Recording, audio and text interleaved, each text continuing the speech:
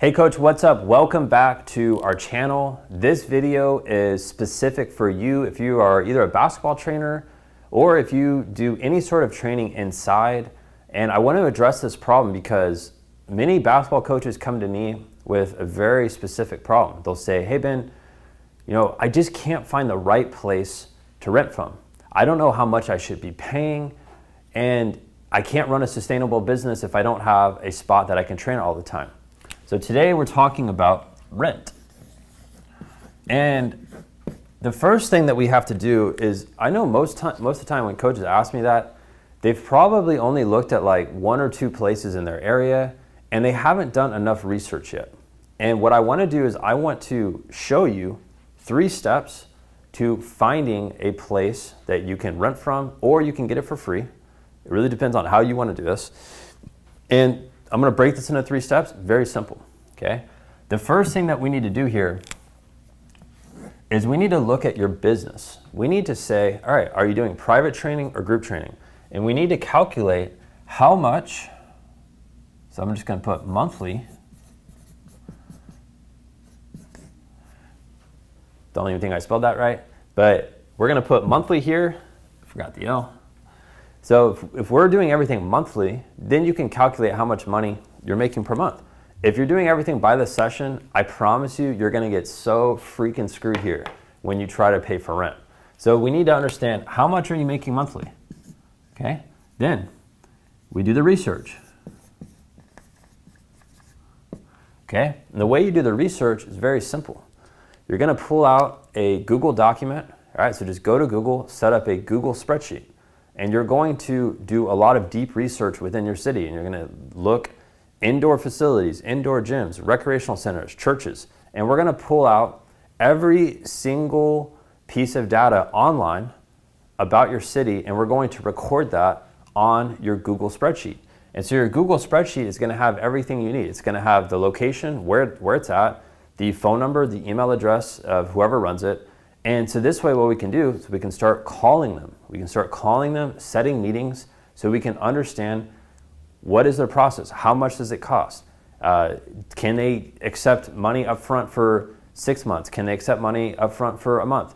Like, this is where we can start to negotiate with them and learn about how much does it cost per hour or per month, all right? So with that, this is the hardest piece, all right? So I'm gonna number these. 1, how much money are you making? Only you can figure that out. If you're not making money per month, if you're making money per session, you need to switch that and start making money per month so it's predictable. All right, from here, we do the research. All right, we use Google spreadsheet. All right, and with that, that has all of the details you need to start calling, to start getting in touch with these business owners that have access to the spot that you want to train at. And then from there, 3, what we have to do, all right, I just wrote down the word manage. We have to manage the money. And that just means we have to see, all right, if I'm going to be spending, let's say I'm spending $500 a month on this facility.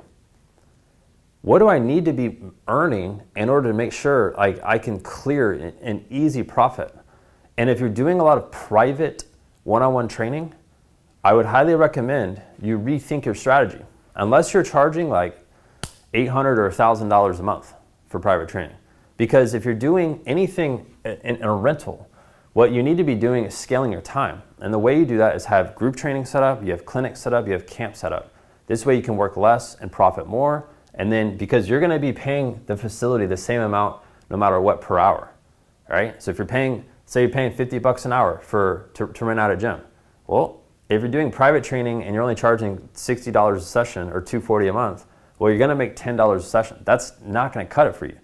Right? It's gonna be a lot easier for you to have a small group there that you're charging like $150 or $200 a month on, and use that to easily clear the rent there, all right?